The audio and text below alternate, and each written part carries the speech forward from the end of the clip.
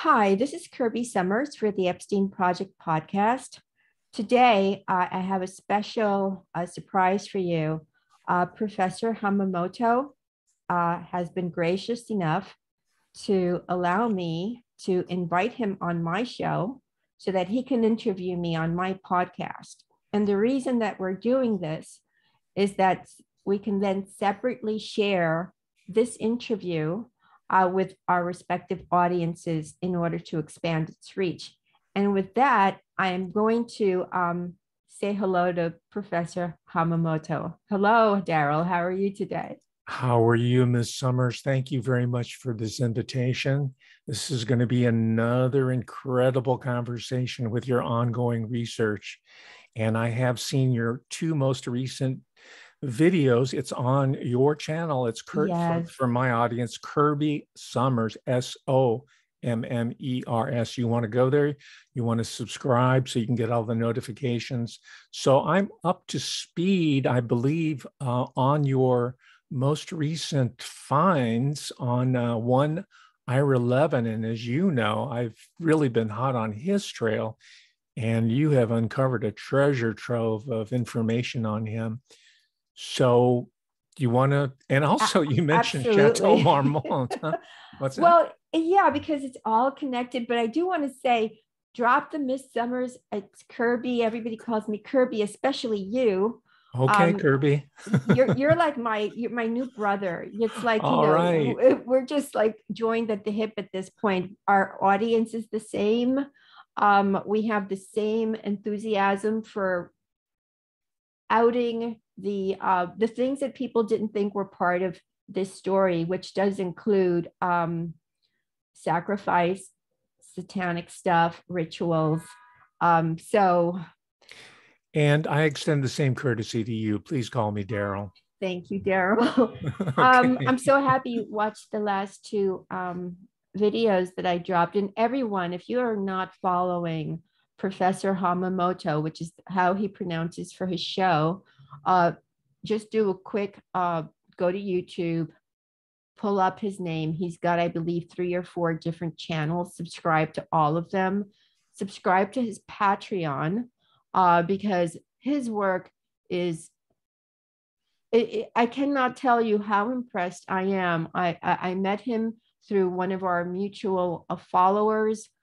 We connected. This is the third show I do with him. And if you're not following him, you're missing out on a trailblazer. So with that, I just want to ask you, Daryl, if I could just explain to the audience that, how I believe Hollywood is an arm of the intelligence services. And then from there, kind of show how I arrived to Ira Levin. Please. Okay. So I think that it's well known by now that mainstream media, which includes Hollywood, is an arm of the intelligence service. They also do social engineering through films. And that's where people like Stanley Kubrick come in, and Ira Levin and Roman Polanski. And social engineering through films is the use of propaganda to sway the perceptions of the citizens. So pretty much what happened was I was looking into the history of one of the victims of Jeffrey Epstein and Ghislaine Maxwell. And it led me to an actor in the UK who's pretty much, he was 40 years, 45 years her senior. And so it was very clear to me that she, within the Jeffrey Epstein and Ghislaine Maxwell sex slave apparatus, that she had been introduced to him.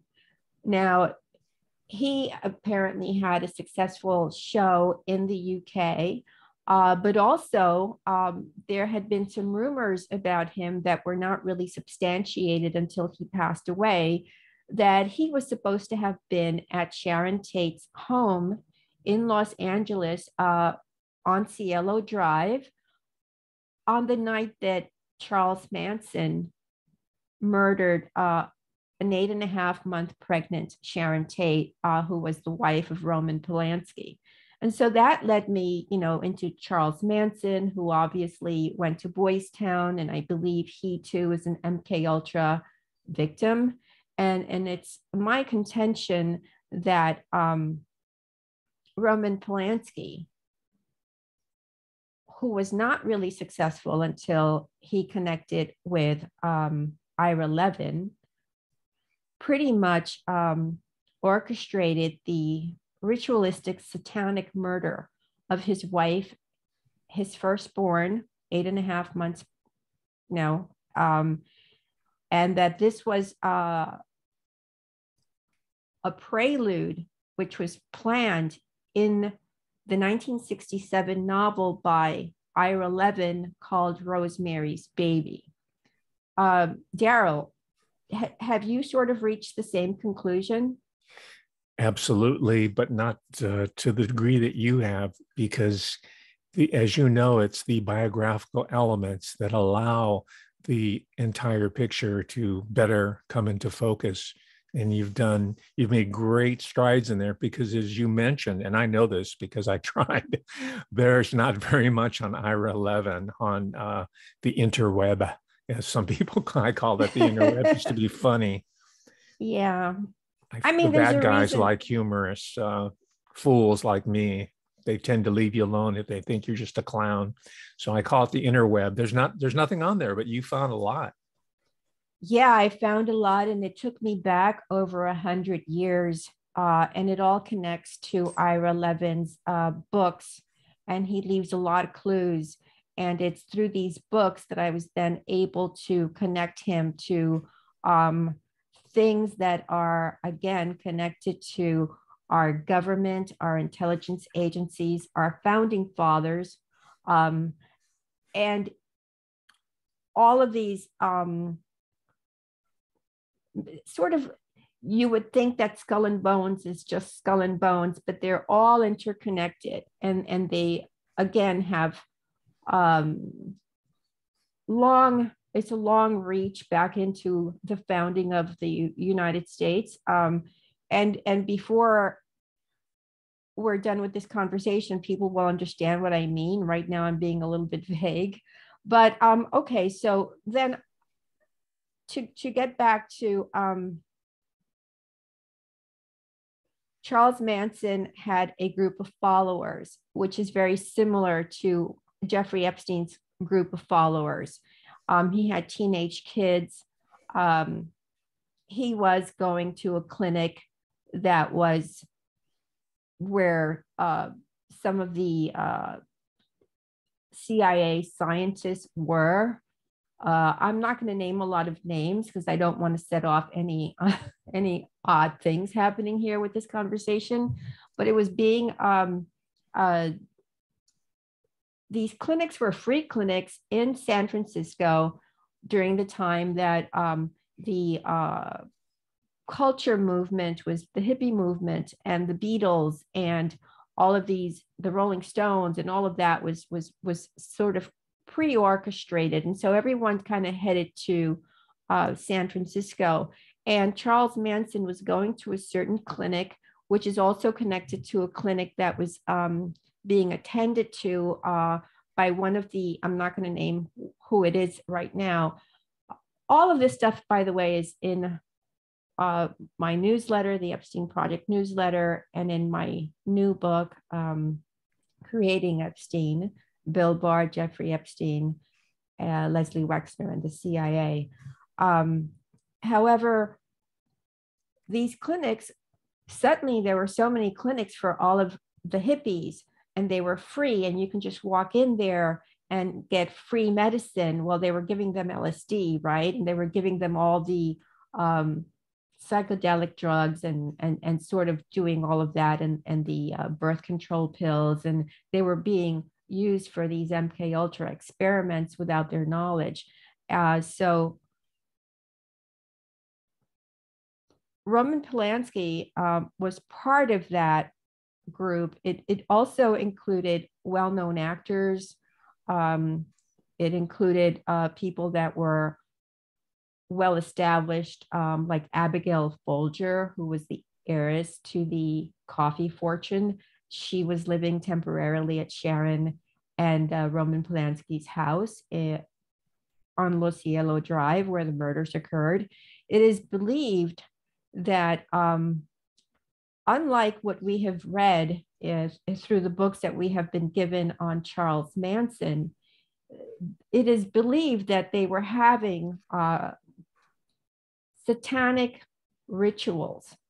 So Sharon Tate, for example, is the daughter of a military man.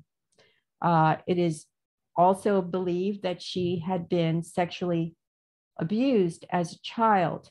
Roman Polanski lost his parents when he was very young, and he was born in Poland. And when the war began and Poland was occupied by Nazi Germany, he lost his parents and he lived in a series of foster homes. So right there, you can see that he too may have been victim of child abuse, because he developed, a lot of people who are victims of child abuse develop a desire to, because they never grow. It's called the Peter Pan syndrome. So you never grow up to be an adult, and so you sort of stay stunted at a very young age, which is leads to people like Roman Polanski then later raping a 13-year-old girl. Would you agree that it kind of has a sort of a propensity to lead to you become a victim once you are a victim, Daryl? Oh, absolutely. It reproduces itself, as you have mentioned before, transgenerationally, intra-familiar, within the family, manifested in, and this, by the way, is in Rosemary, Son of Rosemary. It can manifest itself as incest, mother-son incest. Yeah, that's interesting, because I when I went back 100 years or so and found something, there was something about that there. So as everyone knows, there was a brutal slaying of and it's called the Tate LaBianca murders in 1969, and that happened a year after the filming of Rosemary's Baby. Rosemary's Baby was the first book that was written by Ira Levin, and I'm going to go back and describe Ira Levin's childhood, where he was born, where he went to school, and I'll go into Rosemary's Baby, which I know you've read, right? Absolutely, and I read the first one as well, which really spells it all out.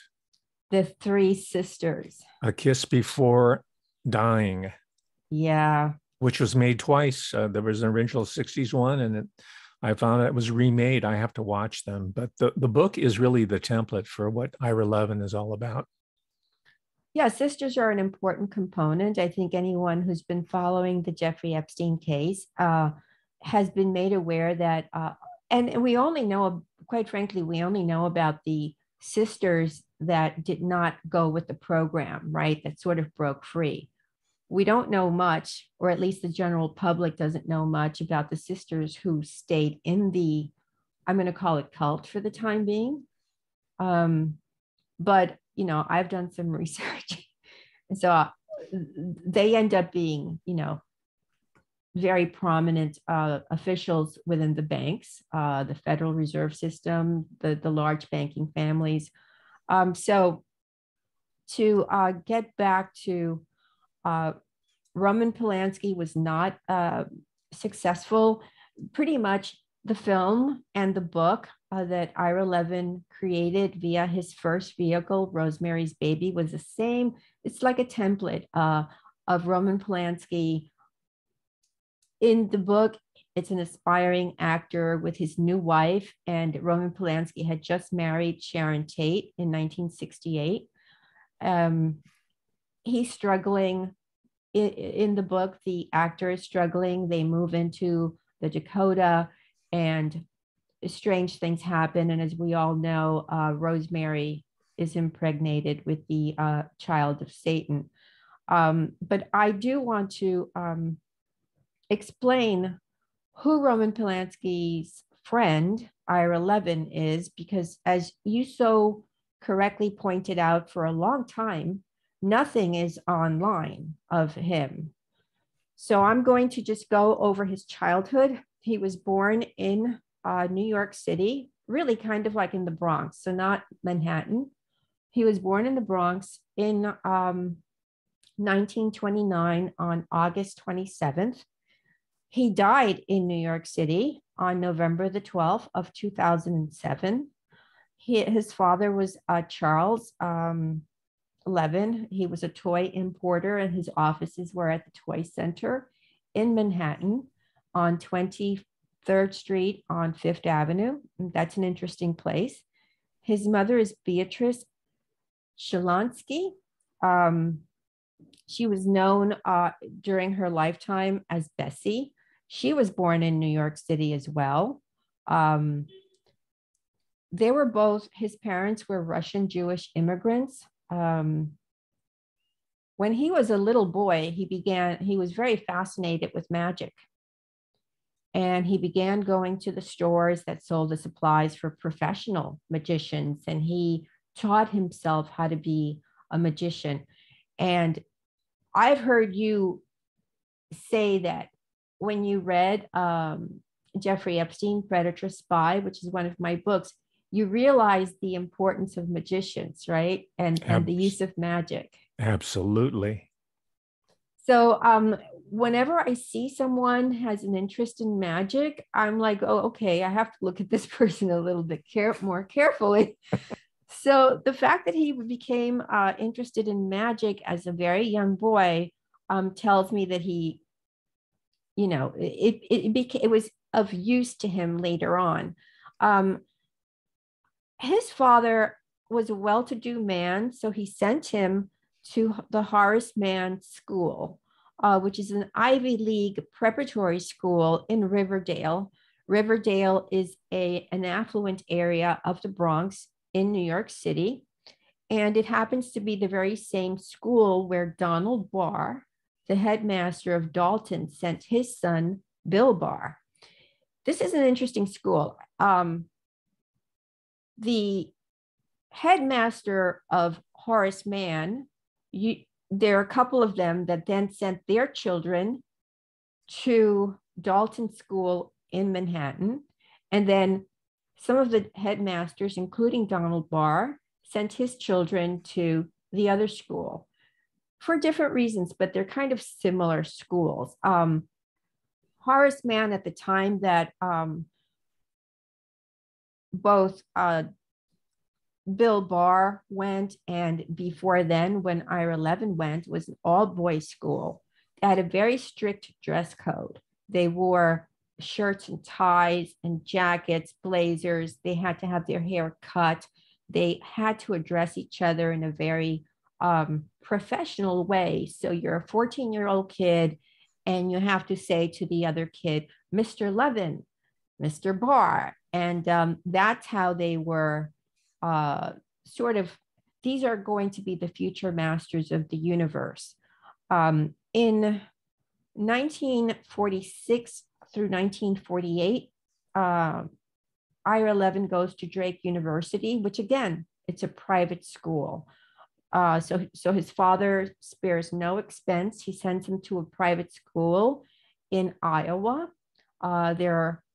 The school typically offers undergraduate programs in business, in law, and in pharmacy, which is interesting when you have that pharmacy connection and he already likes magic. And, you know, you can only imagine what he must have been experimenting with as far as, you know, drinks maybe that he could use later. He left Drake University, and in 1948 through 1950, he attended New York University, where he studied English and philosophy, basically obtaining a bachelor's degree in philosophy. New York University is a very, very important school. And as you know, having been a professor of a university, you know that they're connected to intelligence, right? Absolutely. And as you said in one of your videos, they're very much involved in the real estate business. It's all vertically integrated. I lived in Absolutely. NYU faculty housing. They own the entire building. Same with Columbia. Columbia University is our largest property owner, and the only other corporation, I'm going to call it, nonprofit, that matches the holdings of Columbia University is the Archdiocese, is the Catholic Church. So Right. those two are our biggest property owners. New Which is York. also mentioned in Rosemary's Baby, by the way. There's a Oh, whole Roman Catholic subtext that's not in the film. oh, interesting. Could you tell me about that since I haven't read the book in a long time? Well, it so happens that Rosemary, her maiden name is Riley. She's Irish American, Mm-hmm. Roman Catholic, large family who's fallen away from the church, which gives the Castevets an opportunity to induct her into the coven. But it happens, her impregnation by Satan happens to coincide with the visit to New York City of the Pope. So he That's doesn't true. spell it out too carefully, but if you have your radar out there, you might be able to infer that perhaps it was the Pope, the Antichrist, the great Satan that impregnated Rosemary Woodhouse. And that is not really drawn out too much in the film, because I'm Mm-hmm. afraid that Charles Bluhdorn, who was another German immigrant, Mm-hmm. who was the CEO of Gulf and Western, I think they thought, oh my gosh, the archdiocese, Mm-hmm. Cardinal Spellman's mafia, they might get really upset about that, but they can get away with it in a book. That's why it's important to read all of it.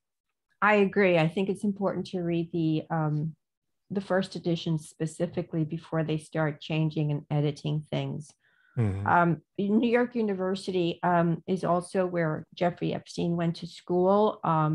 I think everyone knows he began in 1971 and he stopped in 1974 at the very same time that Seymour Hersh began to out the CIA's covert atrocities against citizens, which included the MK Ultra program and many other things, and it led to the 1975 Church Committee hearings. And so, in 1974, Jeffrey Epstein goes to New York University, which, by the way, is a holding pen for sleeper spies. So, for example, Aviem Sela is a Mossad agent who was taking courses at New York University while he was, you know, kind of in New York City, but you don't want to know that he's a spy, so he's a student. However, he recruited Jonathan Pollard while he was at New York University. And so it's interesting that Ira Levin ends up at New York University. And so just to Aviem Sela, who recruited Jonathan Pollard, then sent Pollard and introduced Pollard to Rafi Eitan. And Rafi Eitan was considered an Israeli super spy, and he's connected to the theft of the PROMIS software. And I will be hopefully at some point in this conversation explaining how the PROMIS software keeps track of all the sex slaves.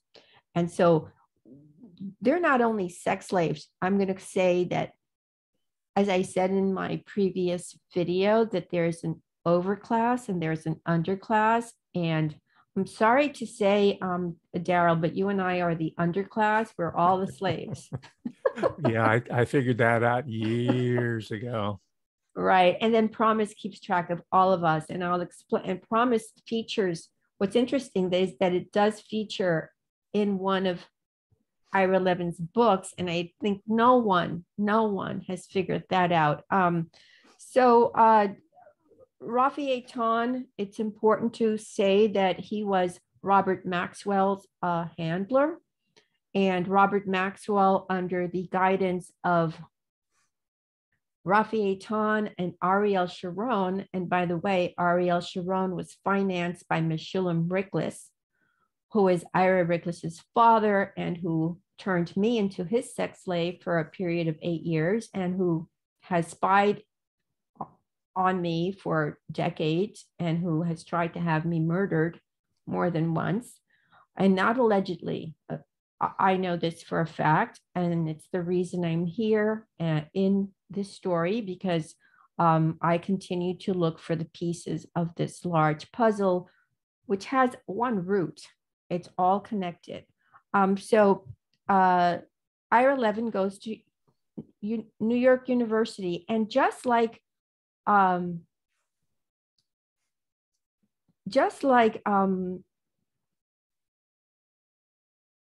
wait, I'm trying to remember because there's so many people. Just like Donald Barr's son, Bill Barr, before he finishes school, he's already got a job.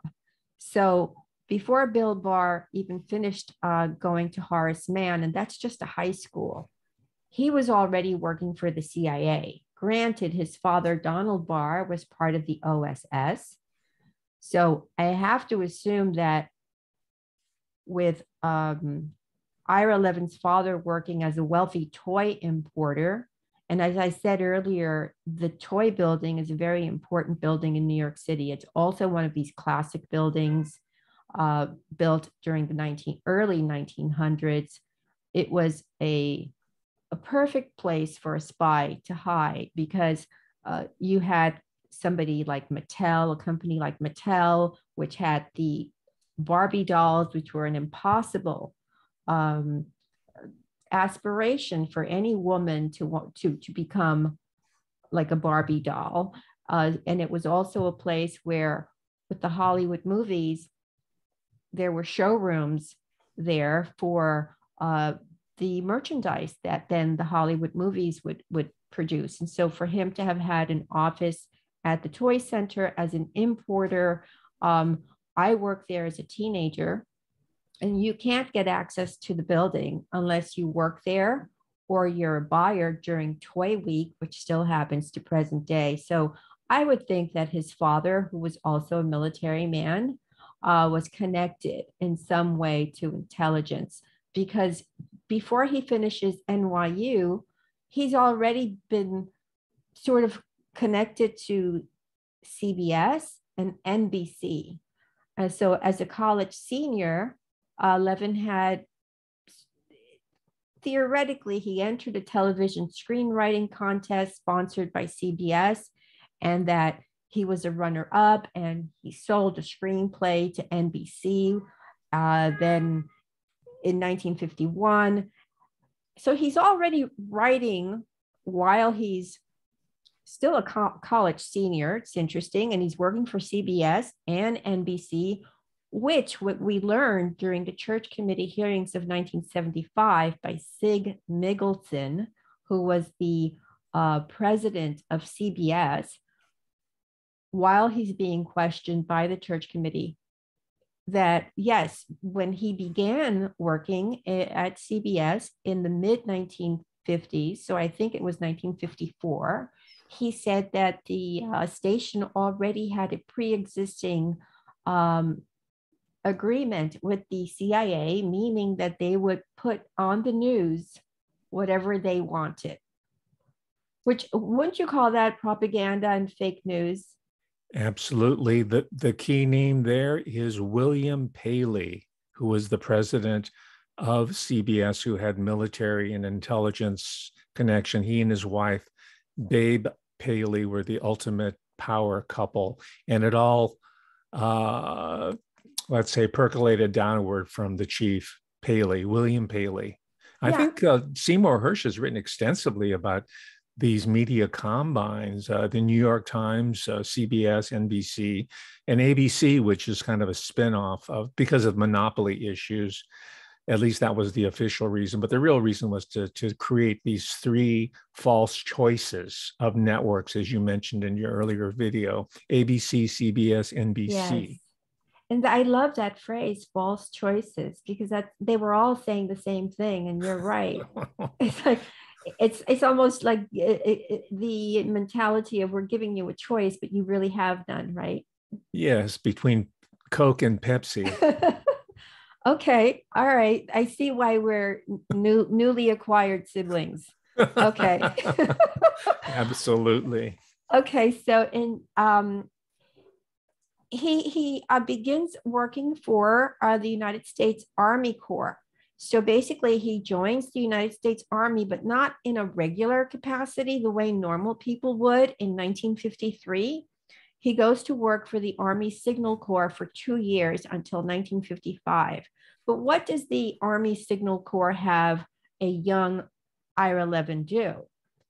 They don't send him out to do the hard, dirty work. No, they let him sit in an office where he writes training manuals for the rest of the United States Army. It's important to note that the United States Army Signal Corps creates and manages communications and information systems for the command and control of all of the combined forces. It was established in 1860. It had a very important role in the American Civil War, and its responsibility includes new technology that's eventually transferred to other government entities, right? So it includes information on military intelligence, weather forecasting, and aviation. So while he's in the Army, it's amazing. The man, while we see that he has some kind of like writing break, so he's only written 7 books, right? And he writes for television, but he's writing while he's in the Army for television. So there has to be a symbiotic connection there. And he publishes his first book, A Kiss Before Dying, in 1953. The military connection, I just want to explain to everyone that before the CIA was created in 1947, the Office of Strategic Services preceded it, and that was created in 1942. Before the Office of Strategic Services, which is referred to with just the initials OSS, the United States depended on its armed forces. So it depended on the Air Force, on the Navy, on the Army.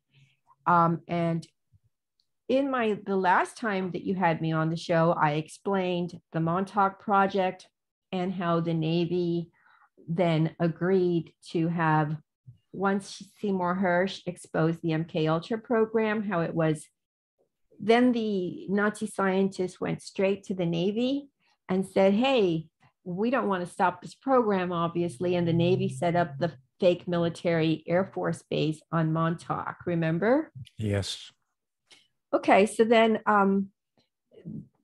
the military is very much involved in all of this. While writing for television, he produces he's still very early 20s, and it tells a story of a very cold-blooded guy. He wants upward mobility. He doesn't have any money. So he decides that he's going to marry the daughter of a wealthy man. And lo and behold, he happens to have 3 daughters. So when he gets her pregnant, he knows the father is not going to go with the program because he's not going to be welcome into the family. So he kills her, and then he begins all over again with the sister. This is A Kiss Before Dying, right? A Kiss Before Dying. Yes. Okay. And by 1954, he wins an Edgar Award for the best first novel for Mystery Writers of America. There's a reason that Ira Levin has a lot of information that belongs to the future. And I'm going to be wrapping around and explaining how he has all this, because it seems like he has a lot of pre-knowledge of things. His agent, by the way, Daryl, was Harold Ober. Does that name sound familiar to you? I know of a producer named William Ober. Are they related? They might be. In the early days, by the way, he was writing for the so-called golden age of television. Yep. That's where all this propaganda was being coalescing, and you'll get into it later. Targeted particularly to people like me, the baby boomers, and the children's shows. Yeah, those children's shows are evil. We'll get to that. I'm surprised that I made it through. Maybe I didn't. I don't know. But yes. But all of them, even Mickey Mouse, they're the early Mickey Mouse from the 1920s and the 1930s. They're spanking. The mouse is spanking himself and being allowed to be spanked. The Road Runner. I mean, all of these cartoons just had so much violence, and it's. I used to think, as I watched the cartoons, why there was so much violence, because I would think as a child, if I did that, I would be dead, and all of the buildings falling on the cartoons and just smashing. I mean, it was just we grew up during violent times watching these cartoons. And to present day, the cartoons have not really changed much. Now, Kirby, there was the violence. Yeah, I grew up to that era. And then the other part of the dialectic, because it always works in pairs, right? Twins, yep. Dialectically. The other one was the soft, fuzzy puppet shows. Yeah. Kukla, Creepy. Fran, and Ollie, the Sherry Lewis show. And then more recently, Sesame Street. And we all know what happened to Jim Henson. Yep.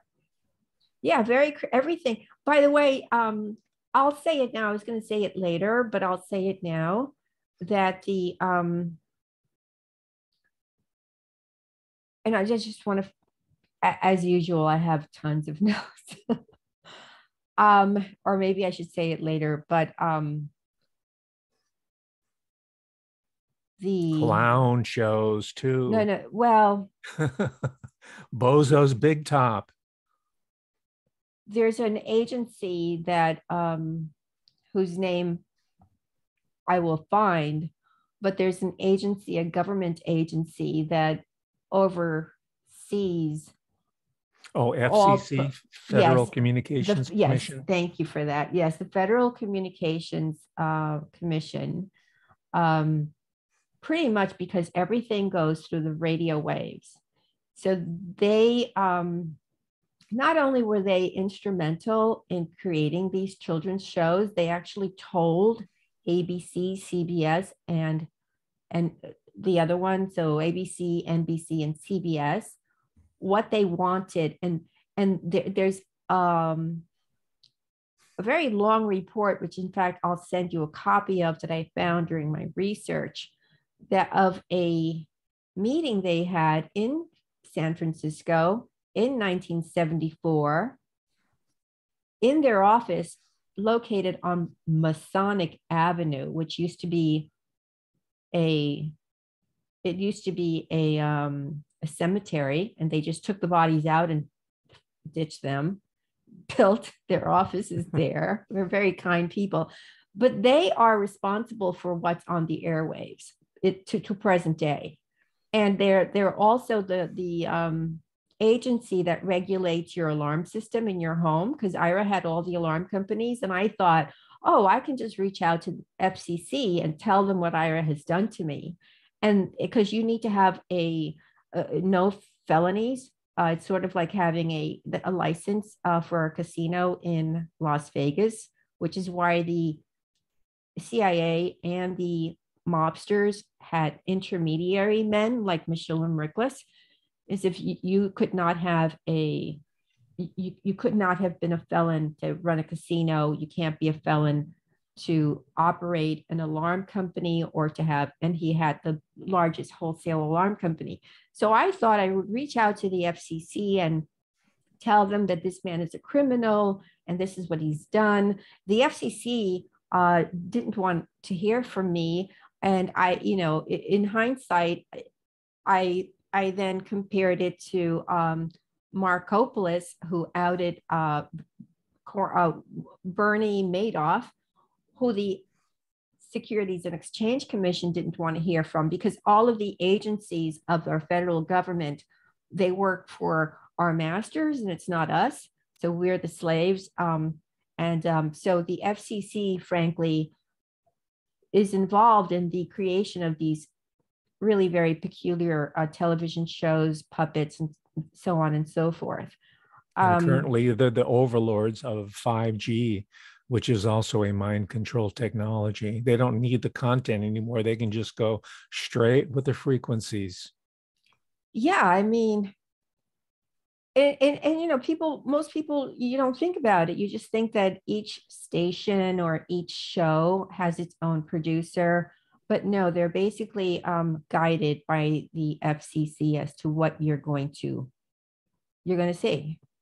Um, and for that, don't you think it's very odd that they had their offices on Masonic Drive Street in San Francisco? But Oh, in Kirby, I guess it's just one of those coincidences of history. all of these coincidences. So to get back to our friend Ira Levin.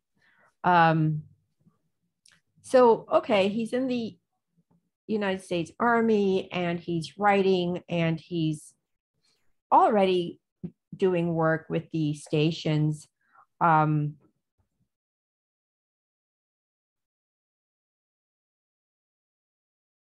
he becomes friendly with the Hollywood people. But I think that I might have some more information. I just want to get as much of Ira Levin info as I can here because there's not a lot out there. So, and I spent a lot of time looking for whatever I could. So just bear with me and let me just get back to my spot here. Okay, so he gets a degree in 1950 in philosophy. His father basically said to him, because apparently he wanted to become a writer, at least that's how the story goes, that he would subsidize him for 2 years and that if he didn't succeed, he would then go work for his father in the toy industry. Well, he never had to go to work with his father in the toy industry because one thing led to another. And, he wrote Kiss Before Dying and it was somewhat successful. It became a movie. He won that award for, the Edgar Award in 1954 from the Mystery Writers of America.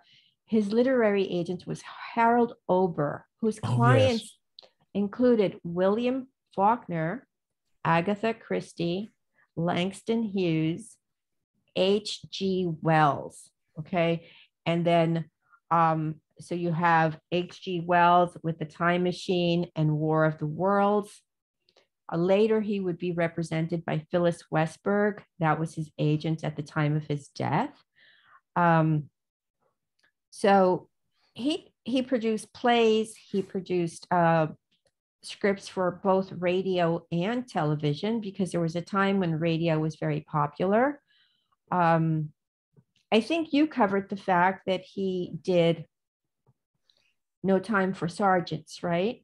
He did the screenplay, yes, adaptations. By the way, when he published A Kiss Before Dying, he was all of 23 years old. And that book is the product of a mature imagination. You'd have to be 40 years old to have lived that type of life. But he Yeah, was I only mean, 23.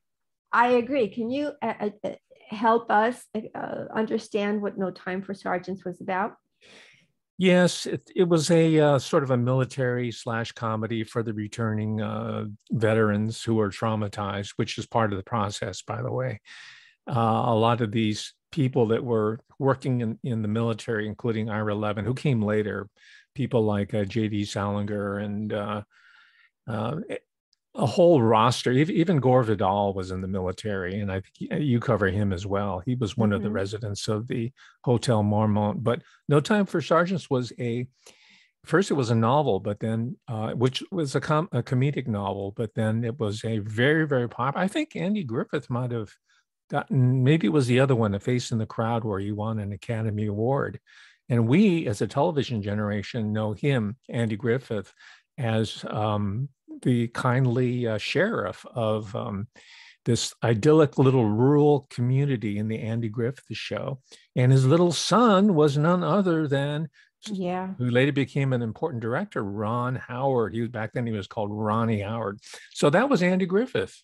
That was his claim. I guess it was A Face in the Crowd, which was really catapulted him. But then they put him in this comedy film, and then he became a fixture of television.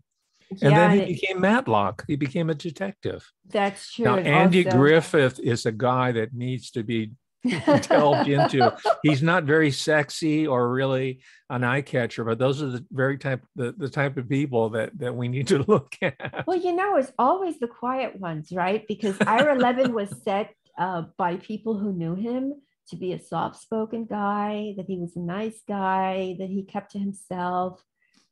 Andy Griffith seems to fit that mold. Absolutely. They have a dark side, it seems. Yeah. So that the No Time for Sergeants kind of launched the career of Andy Griffith, and it was a play that was turned into a movie in 1958, co-starring Nicholas Adams. I don't know who he is, so I didn't really look for him. And it's also No Time for Sergeants is considered the precursor to Gomer Pyle, another kind of like sitcom of the 1960s, right? With a goofy looking guy, and it was Oh, supposed to by be the way, funny. Nick Adams was in Rebel Without a Cause. He was part of the Oh, early 50s. When the studio system was breaking down, they brought in a new crop of gay actors, and he was one of them. Sal Mineo, James Dean. Yeah, he was like a second banana to James Dean. That's Nick. He later became known as Nick Adams when he got his own TV show. But it's all very queer. The term these days they use is queer. That's what GLBT people call it. But it's very queered out very early on, and that's a very important part of the control system back in the 1950s when homosexuality, lesbianism was still a cultural, social, and certain cases a legal taboo. right. Well, it's interesting because Levin was married twice. And he had three sons with with his second wife, and one of them, has lived a gay life, which is interesting.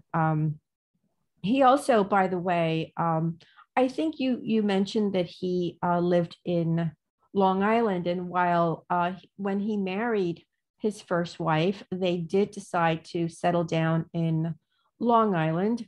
Um, at some point, he did get an apartment on Park Avenue in the area known as Millionaires Row. Are you familiar with Mm. that? Oh yes, Park Avenue. Yeah, and so that area in the 80s in New York City on the east side is was known as Millionaires Row. I mean, in fact, in New York, we had, I believe it was in 2010, we had a Millionaires March. I was part of that. And, but it's now really all the billionaires who live there. And he had an apartment there as well as, his home in the country. He wrote the 7 books that you've discussed, but if you don't mind, may I just repeat them to the audience one more Oh, time? please. Yeah. They're all back in print, by the way. So this is They our are. opportunity. Yes. Okay, so in 1953, he writes A Kiss Before Dying. In 1967, he writes Rosemary's Baby, which, by the way, it's only approximately 200 pages. Um, in 1970, he writes This Perfect Day, which is published in 1985. There are no films made of This Perfect Day. In 1972, it's a novella that he writes. It's only 125 pages, and it's The Stepford Wives. In 1976, he writes The Boys from Brazil. And the in 1991, he writes Sliver. And then his last book is written in 1997, which is Son of Rosemary. So you've read which ones?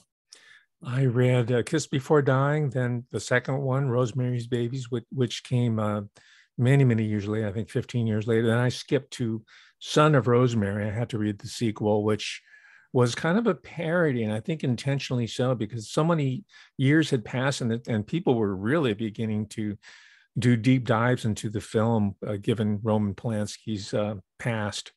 And I think he put a light touch on it, and he made it all into a dream. It was a real cop out at the end, But he does give, because a lot of these people like to serial killer. I'm not saying he was a serial killer, but these people, because they have this sense of superiority, they just Yeah. love to leave clues for we slaves, right?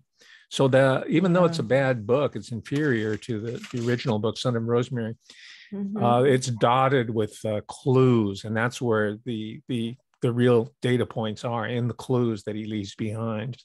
Well, I have some surprises for you based on that last book. And Okay. I'm going to save that for the last because it even bowled me over. It takes a lot to bowl me over. And it comes back to your puppets and red hair that we know Rosemary's Baby, the child has red hair. That's the sign of the devil. However, I found the source for this and everyone is going to be surprised. However, I want to go back and into Rosemary's Baby. He chose the Dakota. The Dakota is a landmark building in New York City. It was built, it took 4 years to build. It began in 1880. It was finished in 1884. It was a blend of Renaissance, modern, Gothic, and Victorian architectures. It's pretty much one of the first high rises in New York City. Um, the person that decided to create the Dakota was Edward Clark. He is the sort of the owner with his partner of the Singer Sewing Machine Company. He died in 1882, so he did not get to live at the Dakota. At the time that he was throwing $1 million, and at the time that was a lot of money, $1 million back in 1880 was a lot of money to build this apartment building. They said of him, this is Clark's folly, that he was making a dramatic mistake because it was so far uptown. People in those days got around in horse and buggies, and also the wealthy people of New York, which is really what New York was for. It was for the masters, and the slaves lived in tenement buildings, sharing bunk beds, 5 cents. It was just, it was really a tale of two cities is what New York was like. However, because he didn't get to live there in 1882, it is said that his ghost still haunts the Dakota. There are, in fact, many ghost stories about the Dakota. It was not built for the rich people. It was built for people who were aspiring to be wealthy. So that if you were upward mobility, you ended up renting an apartment at the Dakota. It had features that would later be replicated, in fact, in today's world in New York City. So it had a gym, which is unusual, right? Because physical fitness was not something that was thought of back in that day. The top floors, it was a 10-story building, so not very tall compared to high rises of today, but tall for the time because where it was built on 72nd Street, and later John Lennon would live there with Yoko Ono. Judy Garland had an apartment there. But at the time, 10 stories was considered a very tall building. But from the very beginning, it was rumored by the people who lived there and by the workers that it was a haunted place. And there have been apparitions and all of this weird stuff. Weird accidents have happened in front of the Dakota. People have gotten, residents who have lived in the building have gotten hit by a random taxi cab as they get, it's just been a very weird building. And as we know, John Lennon lost his life at the Dakota. And this is the building that Levin chose as the setting for Rosemary's Baby. Now, it's my understanding that when it was made, the book was turned over in a very short time. I mean, so he writes the book in what, 1978, right? 77, is it? In Yeah, 1967, he writes the book. In 67 rather. 1968, Yeah. he and Roman Polanski are now making the film. So Polanski takes the book, turns it into a screenplay. That's very quick, I think, and from where I sit, knowing Yeah. about the industry. I think it was So a package. There was a pack. There, the agents got in very early, saying this is going to be a novel slash film. yeah, That's what I think. Yeah. and I really believe that Rosemary's Baby is the mirror image of Roman Polanski's sacrifice of Sharon Tate and his firstborn. That's what I believe. And I believe that it was orchestrated by Ira Levin, who was already part of this circle. And what we have to know about this circle is that they recruit others. So Right. it's not just the children that recruit other children. And Kirby, you alluded to the La Bianca murders, the couple. One of them was the husband was Lino, and the wife was Rosemary La yes, Bianca. yes. And that's where I think they got the name Rosemary. I don't think anything is a coincidence here. So Rosemary's Baby is, so then you have Mia Farrow, who is connected to, she was married at the time that the film was being,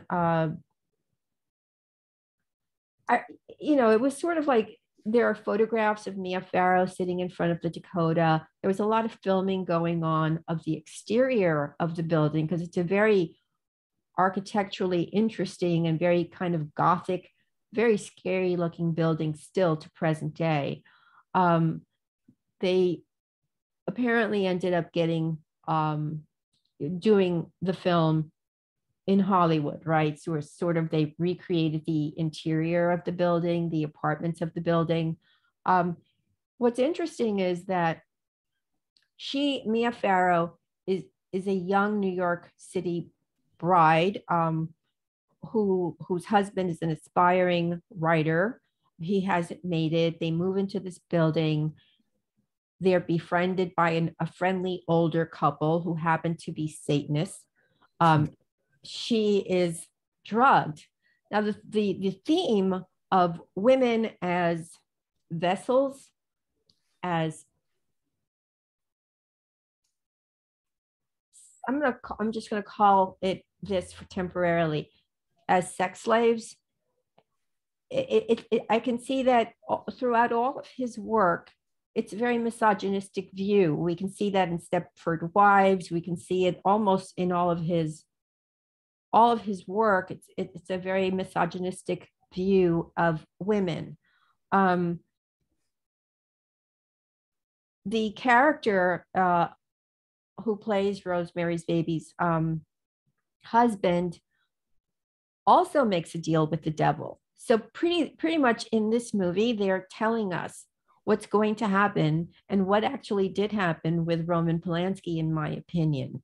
And I'm saying it's my opinion so that nobody gets up in arms here. It's my opinion based on my research that this is what happened, because it completely mirrors what happens to Rosemary, who, by the way, when Charles Manson, the official story is that the Manson family broke into the house. What I've been able to ascertain is that Roman Polanski used to have crazy parties. These were parties where, there was couple swapping, where there were multiple people doing the same thing, if everybody catches my drift, where there were actually even satanic rituals in the house. And that the night of the murder, that actually they were they were doing a satanic ritual. And the members of the Charles Manson family, in fact, were already friends of Ira Levin and Roman Polanski, and also of Sharon Tate, and that it went wrong. It was a horrific murder. They made her watch as all of the other people were murdered. Then they cut the baby out. They were going to cut out, I'm sorry to be gruesome, but I just want as many details here as possible because who knows if anybody will ever do this. Remember, you and I know the significance of the eyes, Tubal Cain and all of that. Absolutely. Well, what they planned to do, but they ran out of time, was they were going to cut out her eyes and the eyes of the other people, as well as their fingers. They didn't have time to do that. I was able to find information of that in the court documents. So in order to really research, you can't like Professor Hamamoto tells you all the time, it's not, research is not Googling. You picked that up, huh? I do, because you're so Okay. right. People Yeah. think, sometimes I'll tweet something and then somebody in 2 seconds gives me an answer that it's like, I don't need for you to really say this, because this is not research. Research is going through the court records. Research is comparing not just your court records, but comparing historical information. So for me, I go through old newspaper accounts. I look at comments, because comments are interesting, because years ago there would be boards, and there are ways to get on those boards to see what people say, you know, who were alive at the time and who heard inside information. So it's important to get information from various sources. And you can't do that with a search engine. I don't care what search engine you use. You need to really do your homework. And doing your homework takes, as you can see, I do this 7 days a week, and I'm still and as an gathering example of information. the types of correlations one can make by doing the type of homework that Kirby Sommers does. She just mentions the importance of eyes, but also she got into Jeffrey Epstein's art collection, which were these collection of glass eyes.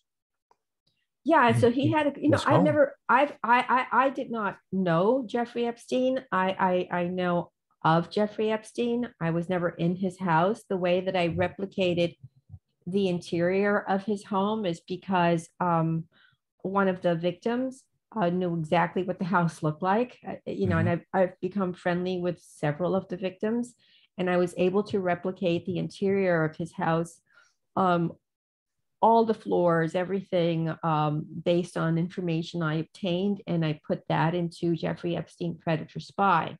But also mainstream media did report on the eyeball collection that Jeffrey Epstein had in the foyer area, and that correlated to Jimmy Savile's collection of eyes. And by the way, the eyes were real eyes. I was told by one of the victims that the eyeballs, which were eyeballs collected of people who had been injured during the war, World War I, right? Yeah. That it inserted into these eyeballs, which were individually encased in glass, they inserted a surveillance camera, so that it was an eye within an eye. And as you know, Jimmy Savile, who, and all of these child trafficking rings, and these men like Savile and Epstein and Mark Dutroux and Craig Spence and Roy Cohn, all of these people are part of the same thing. They're part of an intelligence connected main center, if you will.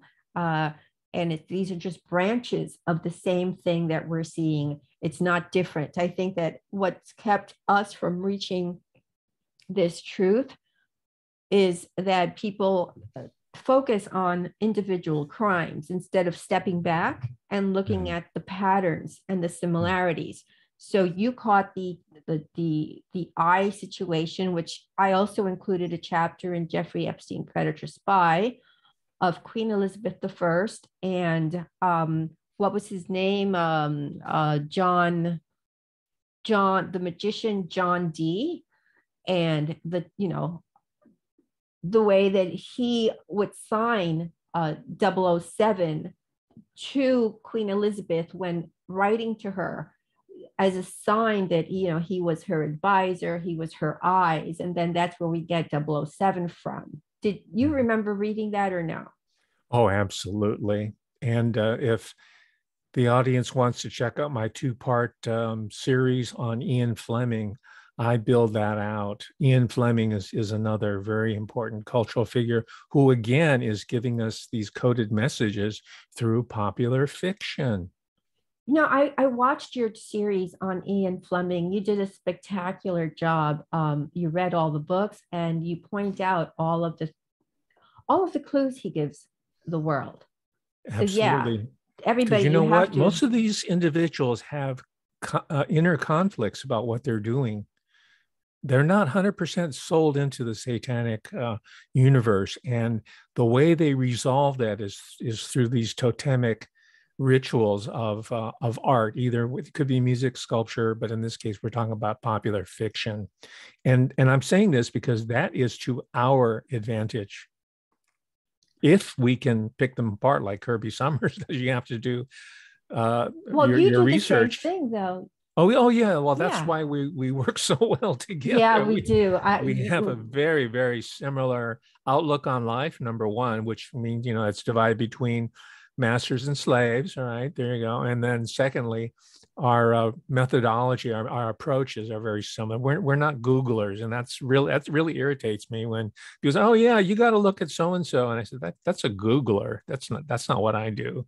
No, and I love you for that because every time you say it, I jump up and down when I'm watching you, and then I'll rewatch, because it's like, did he really say that? Yes, he did. Yes, and so I've become a little bit like you. I'm like, Oh, don't use a search engine. I've become a little bit more like you, and look, I think if everybody learns how to do research the right way, there are that many more hands helping. We need as much help as we can because I've been a sex slave. I don't want to be a slave anymore. And I'm sure you've been a sex slave for not a sex slave, but you were a slave for the university. You don't want to be a slave forever. no. Okay. They So tried to make me into a sex slave, a did gay they sex really? slave. Oh yeah, absolutely. Can you Yeah, just but I expand did on not that? give, pardon me? Can you expand on that? Yeah, they're into sacred anality. They call it the higher sodomy, and it's very much related to empire building because when you're busy exploiting brown or black people or yellow people around the other side of the world, you don't have women with you. You just have other men. And you also have little boys like Joey Ito and those Right. and women that you can exploit. So that is the ritual bond is I call it sacred anality. That's my own phrase. Well, how did they try to get you to be part of that? It's just the classic grooming process. They wine you, they dine you, they Oh, flatter you, they promise you status and position. right. They give you tenure, they give you an endowed chair. I know tons of people who have. There's this one woman who was groomed from the beginning. Who she sits an endowed chair at Yale University. She came out of nowhere, and they like people who are kind of like mid-range, not the super elite, but kind of I call them the servitor class. Right. They're not really down and out. They're kind of in the middle. They're wannabes. They have their nose pressed to the window. In the early days, they used Jews because of their sort of middleman position. These days, they use Right. Asian Americans. So you're going to see a lot of Chinese, particularly a lot of Koreans, and you're already seeing tons of South Mm-hmm. Asians who were fulfilling the position that Jews once were put into by this larger elite, which are not Jewish, by the way. They're probably, they're on the Christian end of it, let's say. That's interesting. Yeah, Vatican, because Ira Levin put those clues in there. He said, don't blame us. Take a look at the Mhm. Vatican. Of course, he can't write that in the book, but he left enough clues for us. So, whereas he was But not a good guy, right? yeah, Even in the worst person, and this is part of the Christian theology, there's redemptive character elements within them that we should be able to use for our own purposes. That's their form of saying, just listen, I had to do this for whatever reason. I regret it. Stanley Kubrick regretted it. He tried to pay penance by doing that incredible movie, Eyes Wide Shut. And Kirby, someone like you is digging through it, sifting through it, and peeling back the layers to show the redemptive process of research. It is it's a holy enterprise. I have come to conclude after the end of over 2 years of being pounded by the ultimate in humiliation, which is bioslavery. There's a book that he wrote, in fact, on the heels of having written Rosemary's Baby. So in 1970, he writes This Perfect Day, and there's no film made of This Perfect Day. And This Perfect Day, although it was written in 1970, pretty much explains our situation today. So centuries into the future, I'm just going to just briefly go over it, if you don't mind.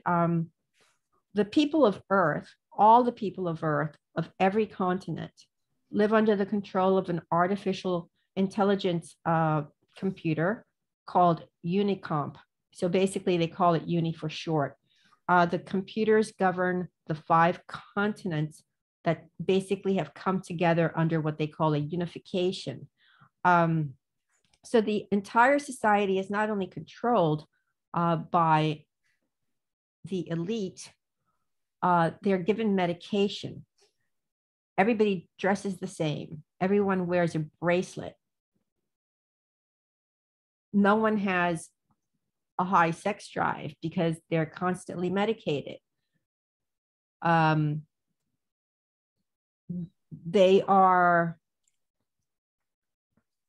They eat the same thing. So they have like this horrible same meal every single day. This Perfect Day, as far as the way that I see it, is exactly what's happening today. So uniformity is the defining feature. There's only one language.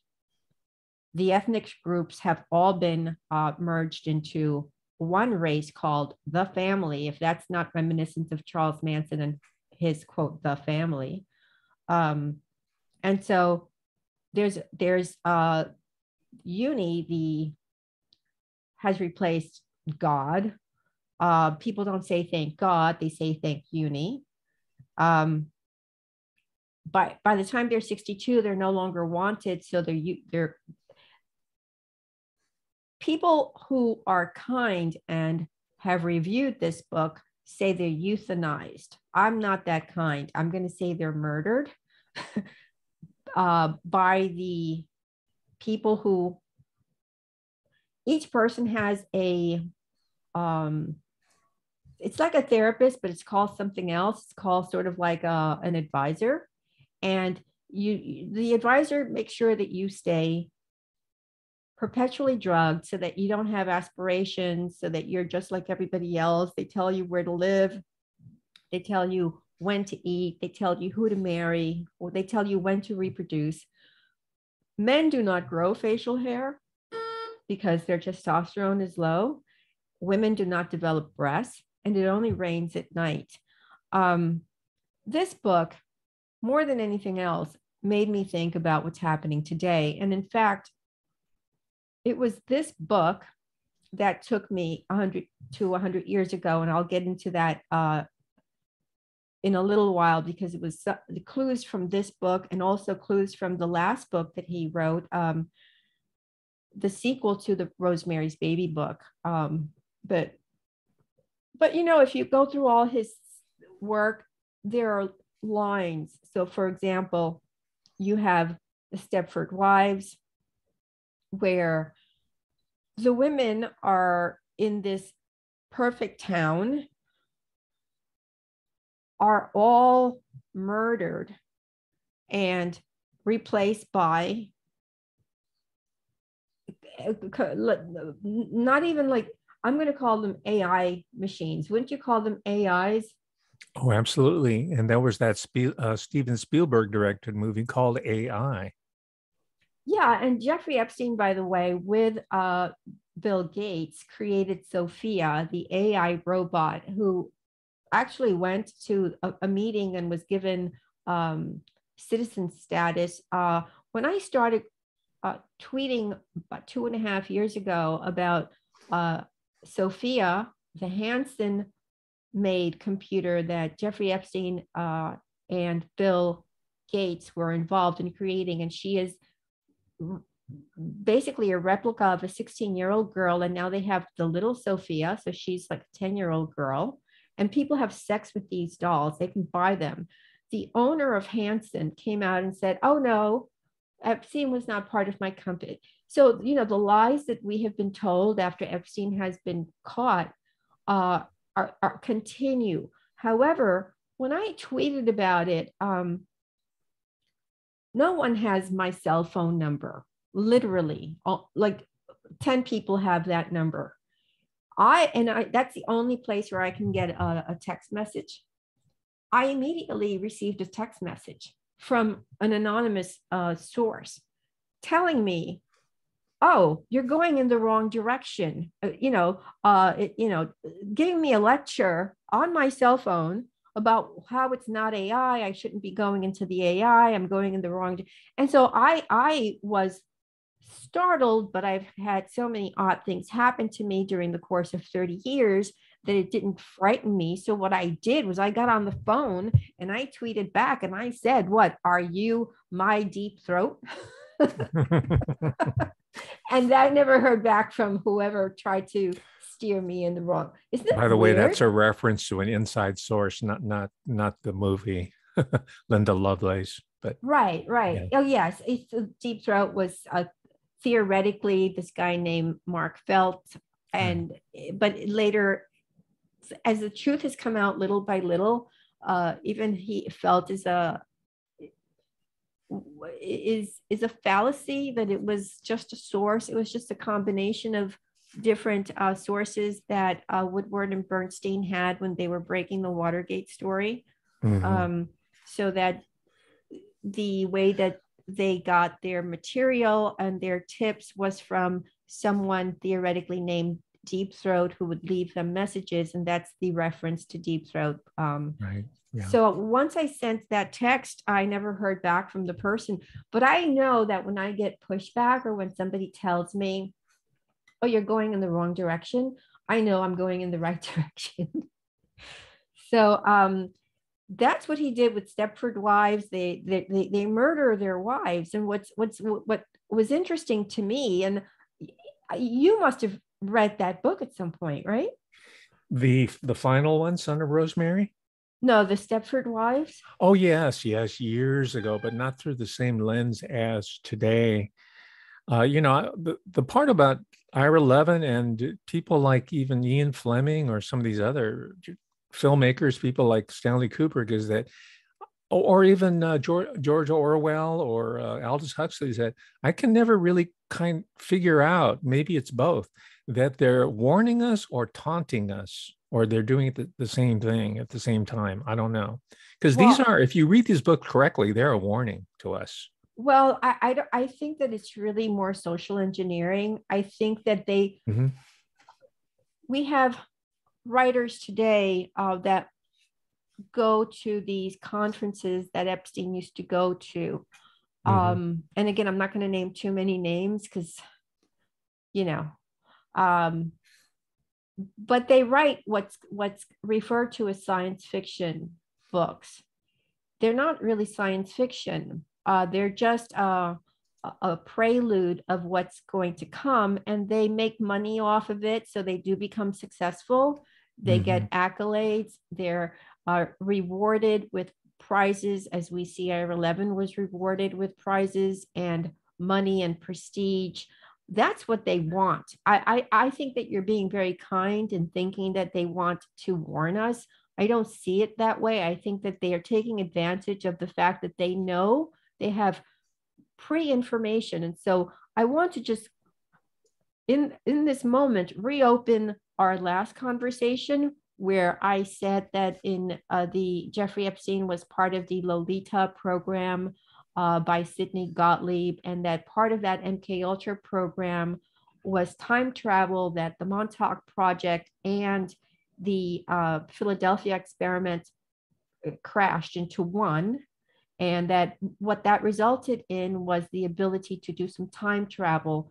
And when I was on your show, I mentioned Mia Farrow's husband, Woody Allen, as being able to do some time travel, because we see that in his film, Midnight in Paris. So I think that these guys like Levin had the ability of time travel, and were able to see what people call the dystopian future. They think it's science fiction. No, they're telling you what's going to happen. And so by putting it, the reason that intelligence allows them to put it in novels and in movies and in all kind, wherever you look, really, is we do become desensitized. It happens so slowly, the changes happen so slowly that by the time we're in it, like we are now, we're not that shocked. And we go with the program like sheep to slaughter, frankly. So it is the conditioning of the brain, of our brains. That's social engineering. That's so that it changes the perception, so that what we would perceive as evil, we don't see it as so evil. I see it as evil. I see Ira Levin as bad as being an Anton LaVey. In fact, Anton LaVey was hired by Roman Polanski. He was in the film, and he's the person who plays the devil and who rapes the Mia Farrow character. So you're very kind to see good in people, even bad people. Well, I guess that's the Christian in me, that you can to the point, you can confess your sins to the end, and there's a redemptive, a fundamental redemptive character of a religion that I view as being so valuable, and that's why there's a war in Christianity right now because of the redemptive nature of its beliefs. The other ones, the other, not to knock the other global religions, but this is unique in the Christian, and Christianity is very much at war with itself and other forces battling against Christianity in the Rosemary books, both Rosemary's Baby and Son of Rosemary. But it's you have to read against the grain. You have to have a background. You have to have a cultural history, and he's really addressing two audiences. One audience is looking for plot; they're looking for excitement, and these are the Googlers of the day, right? They're looking for something superficial. Right. But he's writing, and this is what I'm looking at, right? And you are too. He's looking for the intelligent reader, not the smart reader, the intelligent in terms of intelligence. People who are clued in to what really is being said, the subtext of this information. And he's really, really good at it. And I'm sure it came right out of his military training as a propagandist. Like Dr. Seuss, Theodore Geisel, who did all the great Dr. Seuss books to teach children a limited vocabulary, which also limits their intellectual ability. And I went to his house up, down in La Jolla. He's got it's all gated off now, but it's got a beautiful 360-degree view of the Pacific. Wow.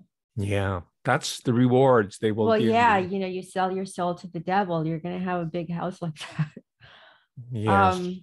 So then his next one is 1976, The Boys from Brazil. Basically, it's about it's based on a Nazi hunter. Now, it's based on a Nazi hunter who is really Simon Wiesenthal. Now, Simon Wiesenthal, for those of you who've read my books, you know that he is connected to Robert Maxwell, and that, in fact, Ghislaine Maxwell used to go to Los Angeles, where the Wiesenthal Center is, and that's a whole area where they're all connected there. And what appears to be a Nazi hunter is sometimes something else. But in Boys from Brazil, this is Joseph Mengele. He's alive and well in South America, and he has plots to clone a new Hitler from the old. And it's the book was made into a film in 1978.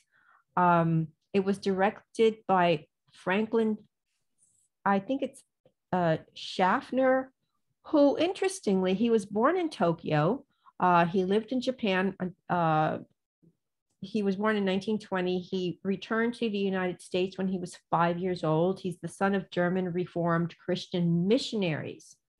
Missionaries has a place here. This connects to the son of Rosemary's Baby. It connects to Your Puppets. I'm going to call them Your Puppets for the time being because I don't want them. The hand puppets, the sock puppets. Yeah.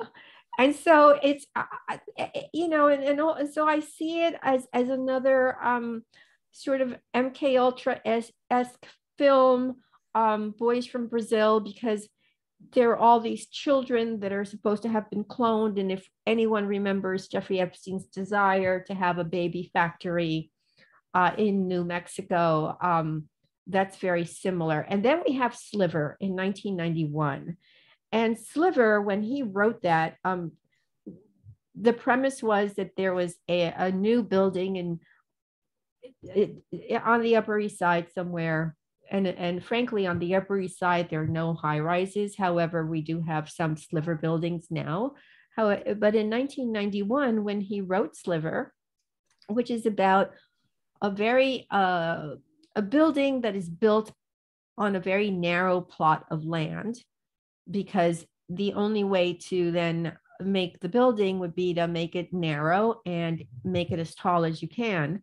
So the building that this woman who's portrayed by Sharon Stone, who is connected to, I think, publishing. So she's a publisher, so she doesn't make that much money. And the building is for more affluent people. So again, we see the desire to change your socioeconomic situation. So she is able to get an apartment in this Sliver building because there have been some murders and people have died. And so they're empty apartments. And so she moves in and she's very happy, and nobody really knows who owns the building. And she ends up having a romance with the owner of the building, who is portrayed by Billy Baldwin, who is Alec Baldwin's brother. And by the way, Alec Baldwin is one of my followers. All of these Hollywood people that are connected do follow my Twitter account. When I find them, sometimes I just block them because I think they just want to know what I know. And I'm not that keen in letting people know what I know. Whoever is following me, I've approved you at some point. So she lives in the Sliver building, and one day when she's with her new paramour, portrayed by Billy Baldwin in the film, he takes her into his apartment, which is on the top level, where he opens the door, and just like a Jeffrey Epstein scene, he shows her a room full of monitors. And the monitors show every room in the building, all the bedrooms, everybody's apartments. And she's fascinated, which I found a little bit disturbing, that she should be fascinated. But of course, she soon figures out that this is not a cool dude. It's passed off in the circles of people who review books and who review films as a voyeuristic view, and that he's sick. But no, this is what happens with safe houses, right, that are connected to intelligence, and it connects to Promise, the Promise software. So the Promise software, just as with his book, A Perfect Day, and with Sliver, where all your movements are seen, well, the Promise software keeps track of people. And So it's not just that they kept track of all the sex slaves, which they did. So all of these different, based on my research, and I think I've mentioned that I do speak and know the couple who created the original untampered with PROMIS software. It was initially created to keep track of, sort of just internal documents for legal cases or stuff like that. And then it was misappropriated by the State Department. The State Department then, with Israel, went and created an area with the Cabazon Indians, which is what Danny Castellero was working on and what cost him his life, where they tweaked the way that PROMIS software worked, and it had the ability to spy whoever it was sold to. And Robert Maxwell was very much involved before his untimely death on the Lady Galen with the sale of PROMIS software. Also, a lot of Mossad agents were involved with the sale of PROMIS software. Saudi people were involved with the sale of PROMIS software. A lot of murders happened as a result of the sale of PROMIS software. And I am of the opinion that it is the component of the MK Ultra program, because if you remember Obama's White House, there was the BRAIN Initiative. So that it has continued to present day, but it has, it's not just like the PROMIS software and MK Ultra, because there is a satanic aspect, and that satanic aspect did not begin in 1945 with when the Nazi scientists came to the United States. And so that takes me to Son of Rosemary. And before I tell you my findings, which I think you're going to love, what did you think of that second book? Well, I thought the ending was cheesy. It turns out to be sort of like the Who Killed JR. It's like a dream sequence. So it's kind of a cop-out. But, I have a feeling that this book wasn't really written by Ira Levin. Ira Levin, he made most of his career in the theater, Broadway theater. He was a playwright, I think, more so than a novelist. He's known for his novels. And I mention that because there's incredible dialogue in Rosemary's Baby, a lot of wit, a lot of banter. It reads like those old screwball comedies in the 1930s, the types of films that Nora Ephron's parents, who were screenwriters in Beverly Hills, it had that witty repartee. But this book is utterly lacking, and it's mostly plot driven. And I don't know if that was purposeful or not, or they're trying to cash in. So I'm looking at it from an aesthetic level, but also so far as clues that the psychopaths like to leave us because they feel so superior to us. This book is chock full of them. And the mother-son incest is really the armature around which the whole plot is wrapped. And that seems to be the ultimate ritual transgression that the high Satanists enjoy. And of course, it's a tease because at the end she wakes up, oh, Guy, I was dreaming about being in the Dakota and being molested by the devil. And said, oh, Rosemary. And they get a call from Hutch, who had a coma, and Hutch snaps them back to reality and offers them, say, hey, listen, there's an opening at the Dakota. See, they weren't in the Dakota. They were at a place called the Branford, which is more like a rental place. Right. He named They aspired to get into the Dakota. Yeah. So at the end of the book, they get the call. Now, also, there's one part that's interesting, and this is to your point about him, Levin being interested in magic.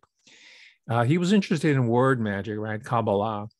And throughout the whole sequel, Son of Rosemary, it's all about the game of Scrabble, which is anagrams. Yeah. And there's a big intellectual game there. And he never tells us what this anagram is. I have to look it up. I know what it is. Oh, you do? Do you want to tell us? I do, yes. Let me find the anagram. What? You're always a step ahead of me. Okay, I have it for you because I knew you'd want it. Well, I knew you'd have it because So you pick up on these little people just kind of read past them, right? In general, right? But I take my time and I take extensive. I index the whole book by myself. I just put it on these wow. post-it notes. Yeah, I don't have anyone help me because I don't want the wasted time. So I Oh do yeah. all my research myself as well. So I have the anagram here. I don't know what, I have like over 100 pages of notes for our conversation of today. So hopefully I can find. Well, I have it written here someplace, but I haven't Oh, organized my notes yet. I still have them on the post-it notes. I well, haven't but you didn't transferred. figure out what the anagram Oh no, meant. no, no, Okay, no. but I did. I was going to cheat. I was going to look on a site, but I haven't gotten Oh around to no, it I yet. don't. I don't think it's anywhere, Oh, honestly. really? Oh yeah, no, I don't think it's anywhere.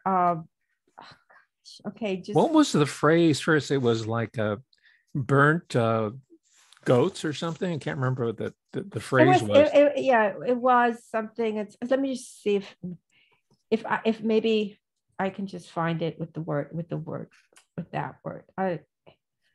Or maybe I put it in another Oh, place. the phrase was roast mules. Right. So you're Okay. talking about burnt offerings there, right there. That's what but I don't know what it spells. Is it like, I'll tell you. I'll because I because but I Roman Castavets was Adrian Marcato. There's Hutch clues them into an anagram that exposes the coven that they're living with on the same floor in the Bramford Hotel or Bramford Apartments rather. frankly, he named it the Branford after Bram Stoker, or what's the name? Bram, the Dracula guy. Stoker, yeah. Yeah. Mhm. So I'm going to have that anagram for you in a second. It's in another file. But the key he gave us was roast mules. Yeah, it's And right then here. there's the magi. There's a lot of biblical, of course, allusions, MAGH. And I think it's a software, not a software program. What else? What are there? Soul Master. Soul Master, page 158. I have it. Yeah, too. Soul And Master. guess what? The people that he name checks, these are people that we've all read about in the different websites. On 158, there's Bing Crosby. Barbara Streisand's name shows up. And she was linked to being filmed in a porno movie, right? Babs. Yeah. And as you pointed out, linked to Bill Clinton and Hillary Clinton and her coven.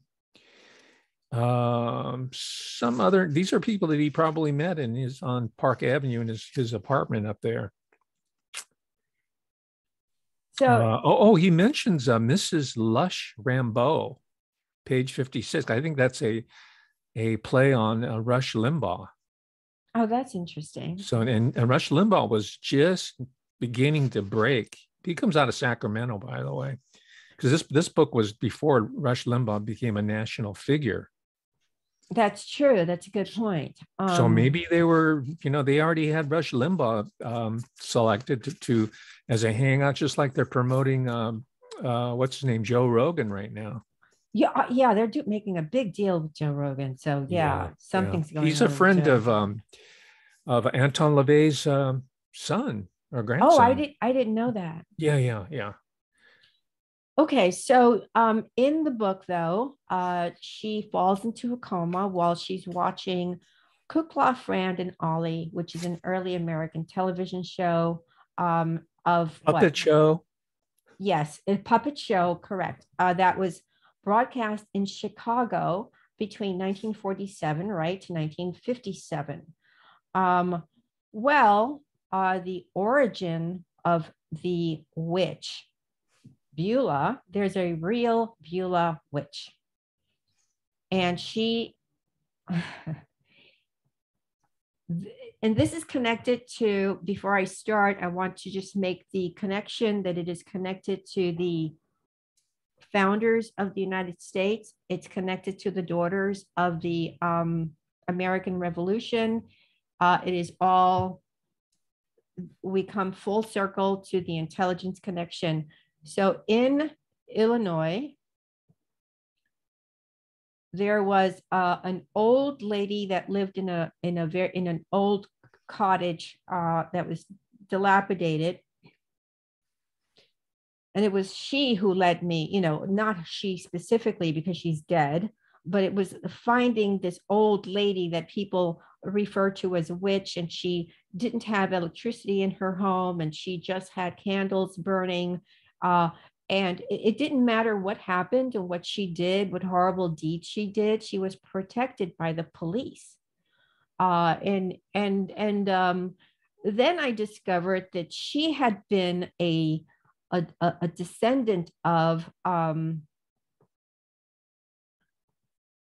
one of the founding fathers. So descendant, but it leads me to something else, a whole communal false prophet thing that had the male head, and I'll get into it as far as, I don't want to take up too much time, but I'll get into that, where there again it was about teenage girls well, that's the theme selected. of Son of Rosemary. That's the theme. There's Yes, this false prophet. It's all about that book is a ripoff of this this whole thing, and so that book is actually very important. I didn't think it was until I met the witch, and then I found out who she was and how it. So I'm going to go into this whole thing. So she's a descendant of Samuel Adams. And so that took me to see why you cannot Google things, because it won't take you anywhere. Yes. So also this connects to why the models of Victoria's Secret, which was owned by Leslie Wexner, who funded Jeffrey Epstein, wore wings, because the red-haired children of these young girls in this cult, that's a real cult that happened in Illinois, which there's information that you can probably find, and they're trying to alter their history. But they had red hair. So the girls. Now, Kirby, I didn't mention it last time, but have you done any research on Rh negative blood types? All I know is that it has to do with aliens coming in and having sex with the people who I'm from. Mm-hmm. So okay. My mother is from the same place that Bonaparte is from, and I always forget where that is, and that's a place. Corsica. Yes, so that so my people are from Corsica, and it is in Corsica that 30% of the population have Rh negative blood, which and they have red hair too. They have red hair.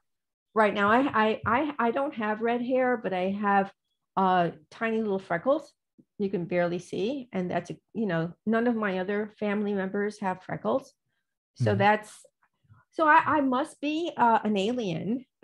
What am I? Well, there's that strain, and of course, if you believe that Egyptian or Sumerian royalty descend from aliens, then it fits. But on a secular level, that means you're of a royal bloodline. Oh, okay. Yeah, you're not a slave. Really? Yeah, you're probably come from they're called royal bastards. It's a technical term. They're called royal bastards. They're profligate sexually, right? Like King Edward VII. He's the grandfather of Ronan and Pharaoh. Right. So if he ever becomes president, we'll have another British bloodline on the American throne, which has been almost the case every single time. But you are of a royal blood. If you are Rh negative, you are of a royal bloodline. And sometimes, they have these family squabbles of legitimacy, and they're always they create world wars, civil wars over the bloodlines. Just look at British Wow. history, for example. So you are not, that's why you have a divided consciousness. You are on the outside, but you're also on the inside.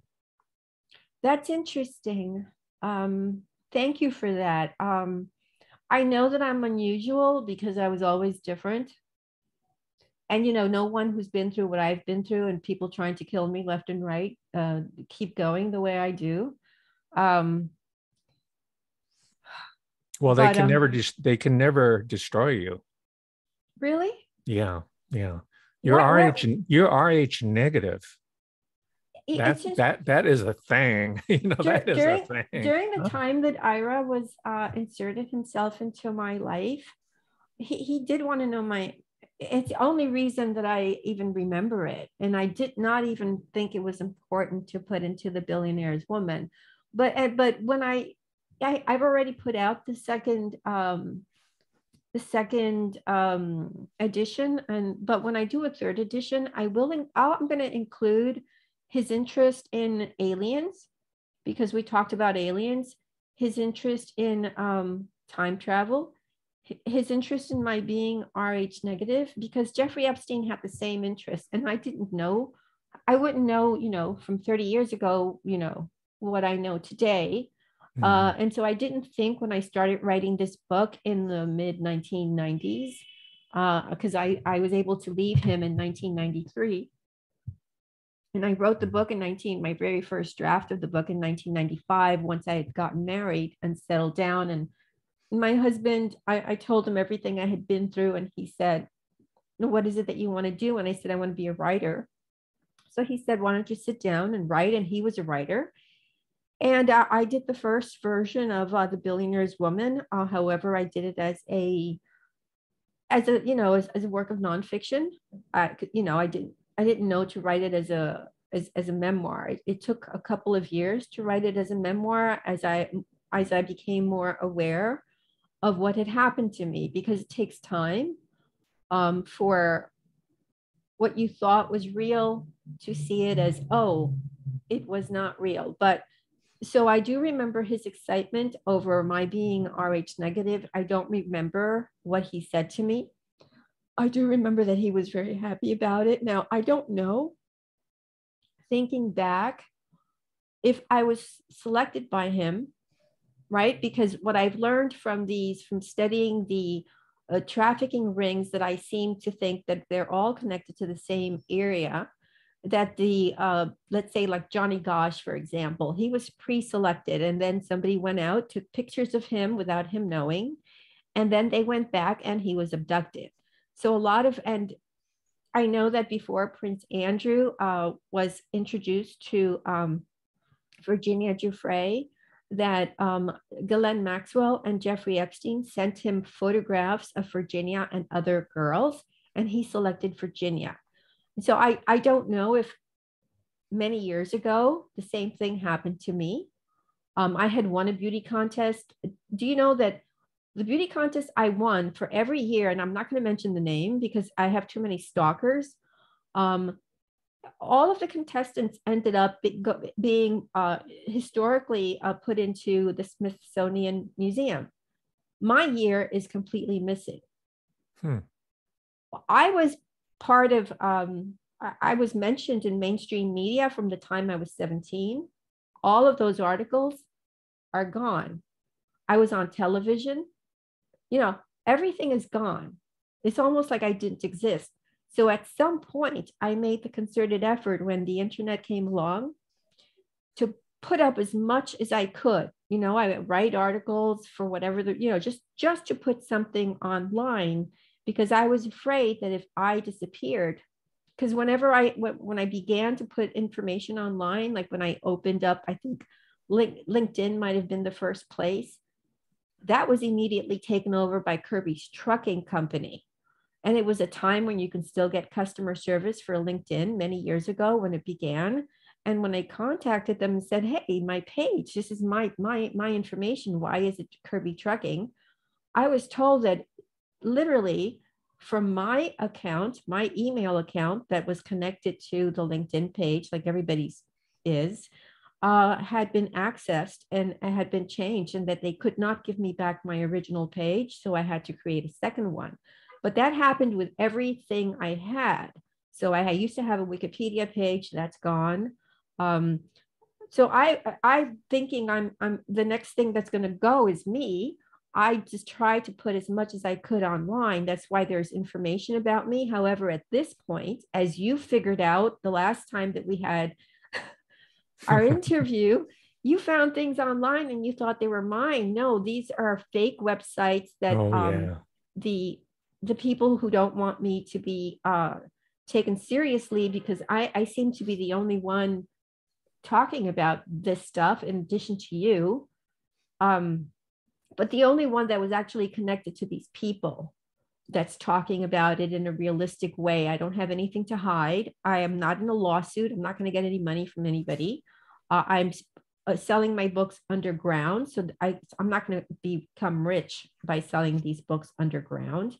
I have nothing to gain here, right? I work 7 days a week. I've done this for years now. I get up at 1 a.m. As you know, I sent you an email. Good morning. This is my morning. I know you're going to sleep, but I feel so lazy compared to you. Well, but I'm a woman on a mission, but I'm so happy you just told me they can't kill me, so I don't have to worry about that anymore. Well, my gosh, I thought you already knew about it. I'm glad we're having this conversation. I am too, because I thought I was still vulnerable. Okay. Well, oh yeah. Well, hey, there's lots of literature, medical literature, not just the woo-woo stuff, but it's biblical too. It's in the Tanakh, the what we call the Old Testament, and as well as in the New Testament. This is where the alien deal comes. I think the alien is thrown in there to throw people off the trail, like calling someone a conspiracy theorist, right? It's the Watchers, the Anunnaki. It's the gods that mated with Earth women because they're so beautiful. Interesting. Yes. Well, I wish I'd met you 30 years ago, and I wouldn't be terrified whenever I walk down the streets of New York and somebody shoots at me. Well, but hey, I seem to dodge bullets, so that's okay. Well, there's a reason why you're able to dodge it. Yeah, I guess so. You have divine protection. And there's a reason why there's so many so many fake websites with false information trying to make it seem like how could I not know nobody else is saying what I'm saying. In any event, let's get back to Illinois and this tribe. Sock puppets. Yeah, well, there was a real witch, and she led me to a woman whose last name was Beekman. So she was married to a guy named Beekman, and along comes a guy from Ohio. Ohio plays prominently in as it pertains to Wexner, and as you know, Facebook has moved to Ohio. All of the agencies are in Ohio, so it's become almost the central intelligence hub of the United States. And so this German guy by the name of, I don't know if I can pronounce it, but I'm going to try, Schweinfurth, and I'm going to spell that for everyone. So it's Schweinfurth. So he meanders into town where she's living with her husband, and he kind of lures her away from her husband, and he becomes the second Christ. She has pretty much already created a following of people around her. She's a cultist, her and her husband. However, when George Jacob Schweinfurth enters what is called heaven, they called it heaven, and it was back in the late 1800s, and so it was in 1882, and it's in they're called Beekmanites. So when she died, she was supposed to arise from the dead in 3 days. However, she was only human, right? And so he explained to her followers that her spirit had passed into his body, and that he was the new Messiah. And as the new Messiah, he had many, he had like, it began with the colony who had about 25 people. A lot of them were workers. There was a communal arrangement. So it's very much like the Ira Levin's books. And so the community of workers survived on dry bread and mush. The favored members of the group with the beautiful young girls ate the best foods. The young girls who were beautiful, who he would have sex with and impregnate to have his children, some of them died, but they would be known as the angels. And so when I found this information, I was stunned because I found it in old newspaper articles from the turn of the century. So again, you have to go to the source. You have to read, because I didn't believe some of the comments that I read in different places. So I dug up old newspaper articles because there are archives. Newspapers have been around for a very long time, and you will read archives. So I was able to backtrack because he was found to have been fraudulent. He was sued. There were lawsuits going back. We're not the only people that have sued each other. He was found to be a false prophet. However, he dressed beautifully. He wore the most expensive garments. He had the most spirited horses. It reminded me so much of This Perfect Day for Ira Levin. And then when I saw the information for Rosemary's Baby and the witch is part of this. She is a descendant of these people. So he created historical characters. He had twice a week, the angels would put on flesh-colored tights and they would dance. The members of the colony were, when they had his children, they all had red hair. And so immediately I went to the baby, Rosemary's Baby, who has red hair. It's like all of it reminded me, especially the fact that there was a real witch. And so I had to keep going. And so in 1882, he is accused of taking money from the converts. He had to surrender most of what he had accumulated. He was found guilty. People who didn't believe in him were, so that there was heaven and there was like a hell. So that they were just like split, the people who believed and the people who didn't believe. There's so many notes here.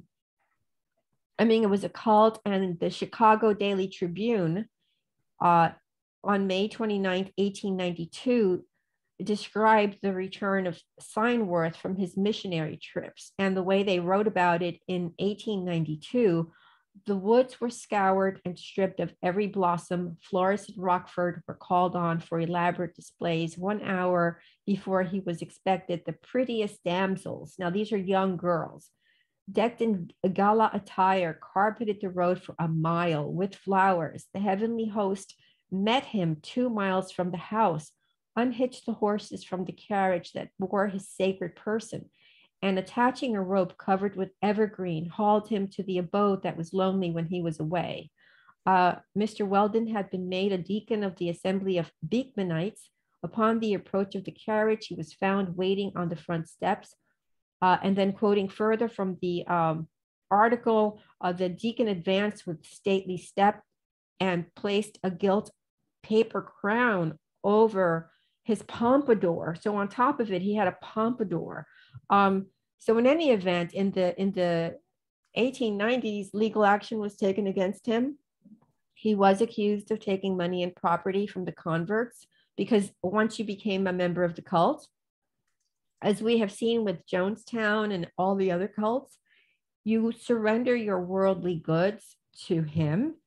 He was found guilty and he had to return the real estate he acquired. He disbanded the flock, moved into Rockford, where he began a whole new life in real estate, and then he moved to Chicago. However, the cult continues to present day, and that woman, who is known in the local community as Witch Beulah, lived in an old house in a cabin not far from where the big estate was, where he was living. And she would be laughing and screaming until even after her death. So they would hear, they destroyed the house because it was haunted. But the kids in the neighborhood always said that there was a witch who lived there. It was at the end of a closed road. It was torn down. It was called Hell House. And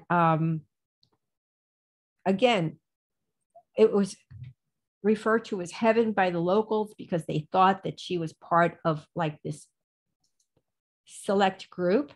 It was on land owned by the Weldon family that housed the cult, members of the cult that had fallen out of favor with the leader. But she was protected by the police, so again, if you're connected, so when this led me to the founding fathers, and this, I'll just wrap it up here. When it led me to the founding fathers, who are basically the American revolutionary leaders who united the 13 colonies that led the War of Independence from Great Britain, who built the frame of government for the United States of America, and who did it in the 18th century. Abraham Lincoln was one of these people. He was one of the founding fathers. He made his Gettysburg Address in 1863. The phrase founding fathers was coined by Senator Warren Harding in 1916. And so along with them was Alexander Hamilton, Thomas Jefferson, George Washington. And then connected to them is a Daughters of the American Revolution. Now, this terrified me because I live with the Daughters of the American Revolution, frankly. They have, it's a lineage-based membership service for women who are directly descendant from a person involved in the United States effort toward independence. So they're connected to the founding fathers. So if you were raped by a slave owner and you're Black, if you can show your lineage to one of these men, you are guaranteed entrance, but no one else is guaranteed entrance. And there are chapters everywhere. I always knew that my neighborhood was very peculiar. And right around the corner from where I live is one of they have their headquarters. Now, this is New York? Oh, yeah. Okay, what neighborhood is that? Upper West Side. Upper West Side. Money. Yeah, but they have their offices throughout the United States. So they have different chapters everywhere throughout the United States. And there just happens to be a large concentration in New York. You know who else is a daughter of the American Revolution? Well, you won't guess. Bo Derek. Doesn't surprise me. But she lived to tell about it. She's still alive and kicking, isn't she? Well, she's never said that she's a member, has she? Oh, no. This is news to me. I know, Ten and John Derek, the actor who became her Svengali. Well, I can't, this, we can go on and on like for days, I'm sure, but I'll leave the audience with a, this connects again back to Jeffrey Epstein and back to his early days as a spy and back to the people that he was working for as far as collecting money, and his days after he stopped working. In 1981, he stopped working with the investment firm that, again, it was Ace Greenberg, and Ace was a magician. And I don't know if people know or realize, but in his obituary, it was said that he was a magician, and he left $1 million when he died, I think 25 years ago, to a local hospital so that they could buy Viagra for men who could not afford Viagra. It just goes to show you that these men that are connected in this world, just, they see us, the women, as we're just we're objects in the way that Levin very well described it in his book Stepford Wives. And with that, that's all the information I'm going to share with you today, Daryl. Okay. Well, can I add something about puppetry Yeah. and magic Yes. and children's shows? This Mm-hmm. is for the boomers out there now. We talked about Kukla, Fran, and Ollie in the golden age of television when before it moved to LA, it was in New York, and then Chicago was a big television center. But there's another show, boomers, my fellow boomers, that you might remember. It's called the Sherry Lewis Show. And her puppet was named Lamb Chop. Lamb as in the Lamb of God, chopped as in eaten and sacrificed. Now, Sherry Lewis, that wasn't her name. She was trained as a ventriloquist, but the connection there is that her father was a professional magician, and he set up a whole network of magicians' clubs, showcases, training grounds, schools to initiate people who would eventually become David Copperfield, perhaps, or Uri Geller. Right. Because, and if you want to see the cinema version of it, see the reveal, the movie. Mm-hmm. Now get this, Sherry Lewis is, I just found this out a couple of days ago when I was doing the Kukla, Fran, and Ollie research. Her father was also apparently, I'll have to double check this, but from what I read, her father, in addition to being a professional magician, a magi, right, magic with a K in it, was one of the co-founders of Yeshiva University in New York City. Wow. Yes. So yes, it's magic. It's enchantment. It's Bruno Bettelheim wrote a book called The Uses of Enchantment, which is about fairy tales, which are not about fairies, and they're not about their tales, their stories about torture and goblins and cannibalism. Little Red, all the original stories collected by the Grimm brothers in Göttingen were really super gory stuff. So Ira Levin is very much within that tradition, the way I read it. Oh, 100%. I think once we start exposing and analyzing a few of these people, it does become easier to spot someone else, right? So we know they have a tendency to be magicians, right? We know that anyone who has achieved any measure of success has sacrificed, meaning that they have offered their children into this. It's like a cult, right? It's like the uni cult at the end of his book, This Perfect Day. It's you sacrifice your child, you commit murder, and you are rewarded, and if I don't want to leave you without telling you about Chateau Montmartre. Oh, what yes, is it? please. Yeah, because let me just open that file. While you're looking at the file, can I mention one Yes. Midwestern connection and magic?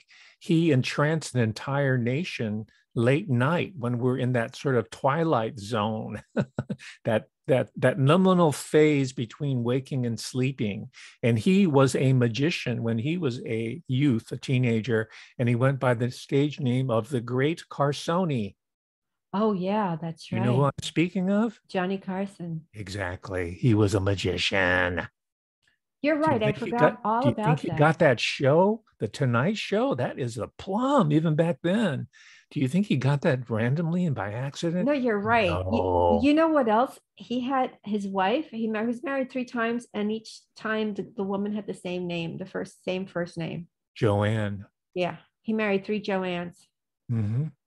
And he had a residence in Rockefeller Plaza. Oh, I didn't know that. When he was in New York, then of course they moved the show to LA. And I'm such a TV junkie. By the way, for people who don't know this, I am recognized as one of the top authorities on American popular culture and television history. I've written extensively, that's why what sounds to you like trivia, it's not trivia, it's scholarship, right? That's right. Yeah, I have the credibility in the academic world. And these are the same people that were trying to recruit me, including the Annenberg School of Communications, in order to queer out the Asian American population.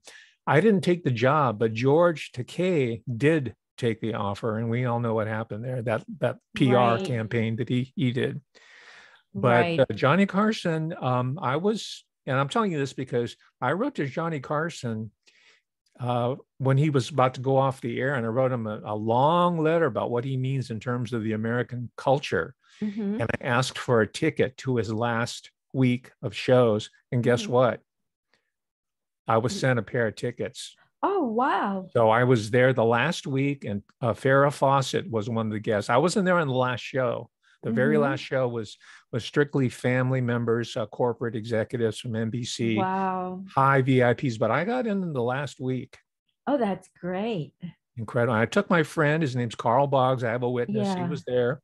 That's I had wonderful 2 that tickets. you did that.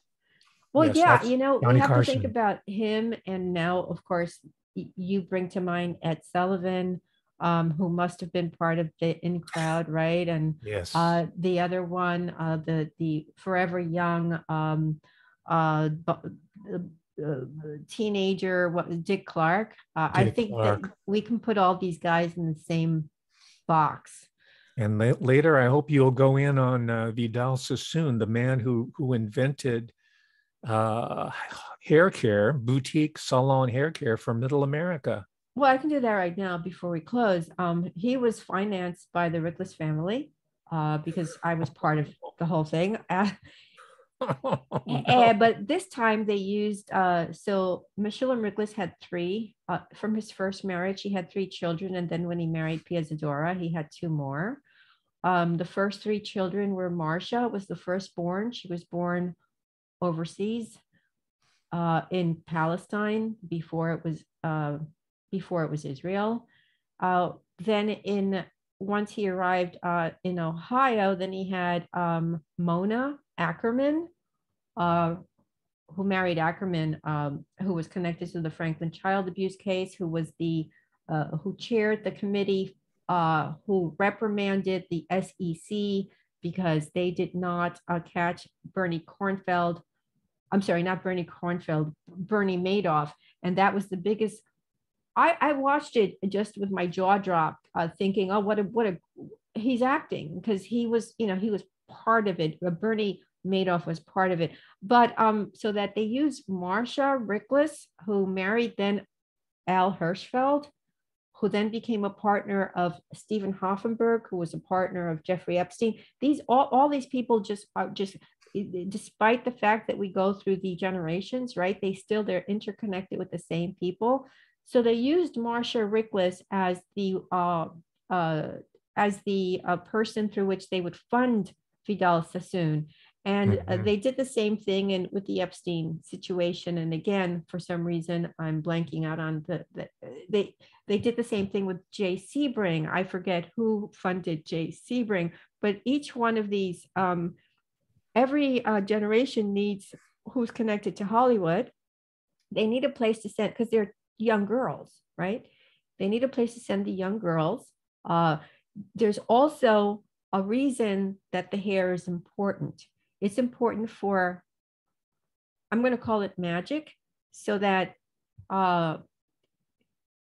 if a certain hairstyle is used and this person is with another individual, but that hairstyle is used by another person, maybe it's a photographer, it's somebody doing a nefarious activity for these people, they'll remember the hairstyle, but they may not remember. So it's like the Stepford Wives syndrome. They will not remember the specific person. It's a magician's trick. So they use somebody like him to create a certain hairstyle, maybe to replicate it on other people who are going to then fool the mark into not remembering, well, can you pick out the person from this lineup, or can you tell us what the person looked like? And of course, it would look like someone else. And so they use these people for their continued trafficking, which brings in a lot of money. And of course, you have the blackmail. So and indeed, Roman Polanski brought in his friend Vidal Sassoon onto the set to shear Mia Farrow's ritualistically her long blonde hair, which she was famous for in that series, that weekly series, the Peyton Place TV show, right, where she played the virginal, very introspective. She wanted to be a writer when she grew up, Allison McKenzie. Yeah. And the public, I was around at the time, and and it was big news that, oh no, Mia Farrow cut her hair. Yeah, and when she made Rosemary's Baby, I don't know if I said this earlier, but she was married to Frank Sinatra, who was friendly with John F. Kennedy, and he did not want her to make the film. They had only been married for a very short time. So she really wanted to make this film, and he divorced her because of it.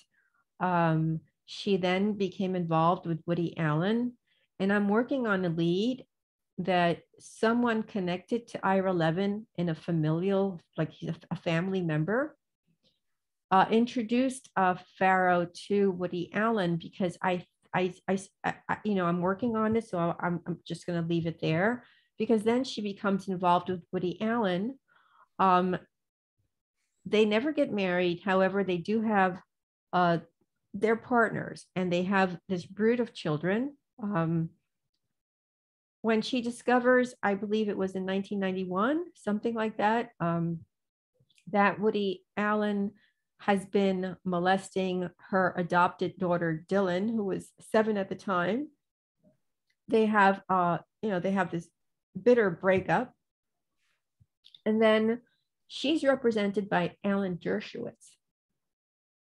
I don't think anybody knows this because it's been scrubbed. Woody Allen goes ahead and has a news conference at the Plaza Hotel. Who owns the Plaza Hotel at the time that he has his news conference?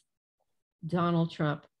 So that, again, they have insiders like Jay Sebring or Vidal Sassoon, Alan Dershowitz, who I always said is a Mossad consigliere. And Sebring was murdered at the Cielo House, Cielo Drive, along with Sharon Tate and Wojciech Frykowski, Abigail Folger. Yes.